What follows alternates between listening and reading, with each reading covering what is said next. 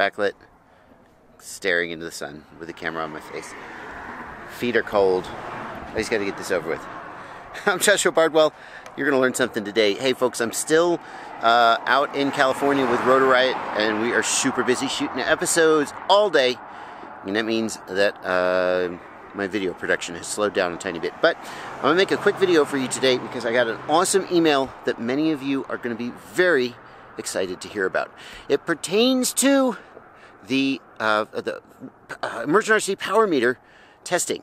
You may remember that I said I was going to send that off to a volunteer who works in like an actual RF lab. Like he has a $20,000 RF isolated chamber and a $30,000 signal generator, and he just does this stuff all day. And he said, yeah, I'll take 5 minutes out of my day and test your thing for you.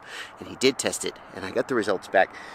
And you know what, guys, I would be super excited either way these results came out, because what I'm mostly about is not proving any particular point, but in finding out the truth. And if we find out that it's not accurate, yeah, it's still good. It's still a good tool for just, you know, is your video transmitter fundamentally broken or is it basically working? But it turns out it's super accurate. And that's even more exciting, because when we have access to these tools at a reasonable price, it means I can test more video transmitters. Yeah, so let me read you exactly what he said. Hey Josh, this thing is pretty dead nuts on. Within 0.1 dBm from 5600 megahertz all the way to 5800 megahertz. Above 5800 megahertz there is some attenuation. About 0.2 dBm, that's like nothing, lower than the actual at 5800, and about 0.8 dBm lower than actual at 5900 megahertz, which is 0.8 dBm, 1 dB, it's almost 1 dB. That's not nothing, but in an $80 tool, it's freaking amazing. Yeah, he also says I tested linearity as well at -110 and 20 dBm.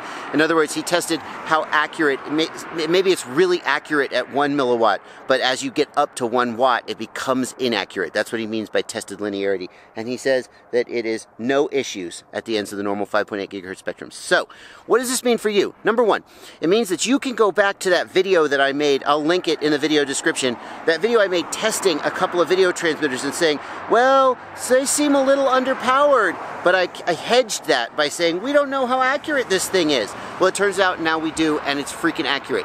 And it means I'm going to be testing a lot more video transmitters using the same methodology. In fact, I've got a test I'm getting ready to work on.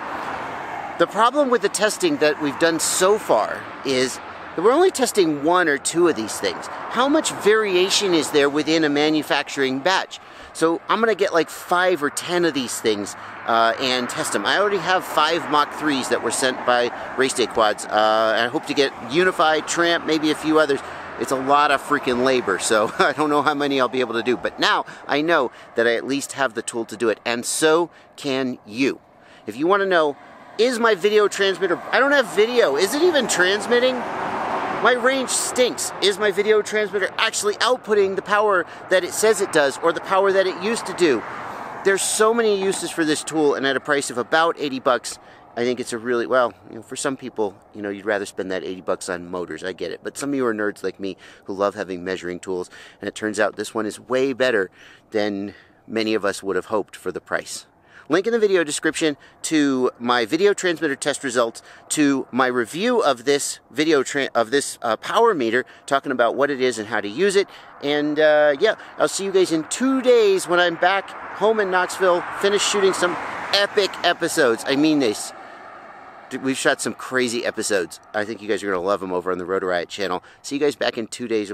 I'll be on my normal schedule, back in my basement, making videos about wiring and stuff. Happy flying.